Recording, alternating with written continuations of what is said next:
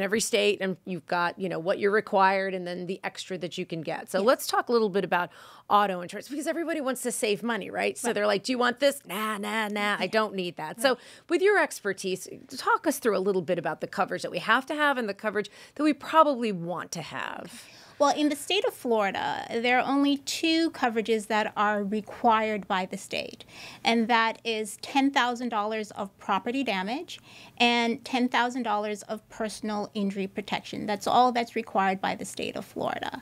But that really doesn't protect you against third-party liability claims for bodily injuries, and it doesn't protect your property, which is your car, that you've probably invested quite a bit of money in purchasing.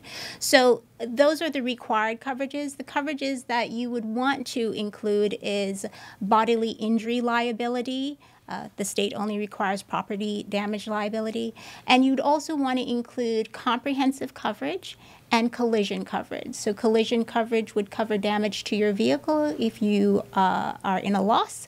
And collision is going to cover damage to the vehicle, and that's typically any act of God. So flooding. We're back to flooding. Yeah, a tree were to fall and hit your vehicle, that would be covered under comprehensive coverage. And then another big coverage you really want to consider having is uninsured and underinsured insurance.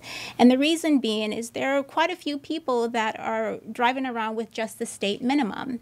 And if you were to get involved in a loss with them, they don't have the appropriate coverage to cover some of your damages. So this is, again, protecting you against people that are driving around uninsured or underinsured.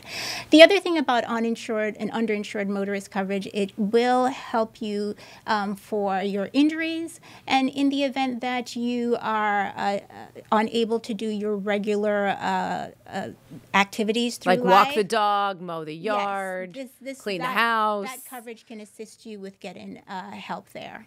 So walking the dog and mowing the yard, it would help cover that? It would pay to hire someone to assist you to do things like that. If it is something that is your regular activity and you have the uninsured, underinsured motorist coverage, that coverage could afford you assistance there. So am I hearing you correctly? If you have the state's minimum, you still are considered underinsured? Underinsured.